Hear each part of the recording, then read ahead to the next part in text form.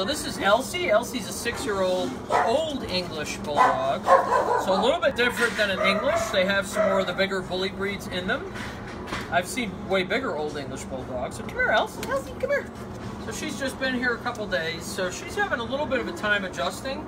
She likes certain people and not others. Fortunately, I'm one that she seems to be pretty comfortable with, which isn't always the case, but she's a good dog, beautiful dog. If she turns around, you can turn around and see that cute markings on her face. She's got the split face, blue on one side, white on the other, but also a patch on that eye. Really, really cool dog. She's just going to need time and patience. I think somebody hasn't been, she's just not been properly socialized. Pretty typical with breeding dogs, and she certainly has been bred, as you can see by her undercarriage. But she's a sweetheart. Huh? Good girl? Good girl. Come here, Elsie. Come here, Elsie. She's kind of Phantom of the Opera face, yeah. Comedy, tragedy. Yep, she does.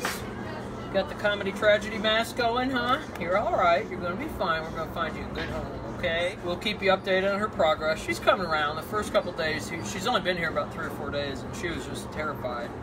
Just real hunkering down every time you reached at her, but she's getting better, so... yeah, anybody interested in Elsie? She's available, huh? She may need to be an only dog. We'll be testing on over the next few days as she calms down and gets used to the environment here a bit. So, come here, baby. Are you a good girl? She's a good dog. She's a real good dog.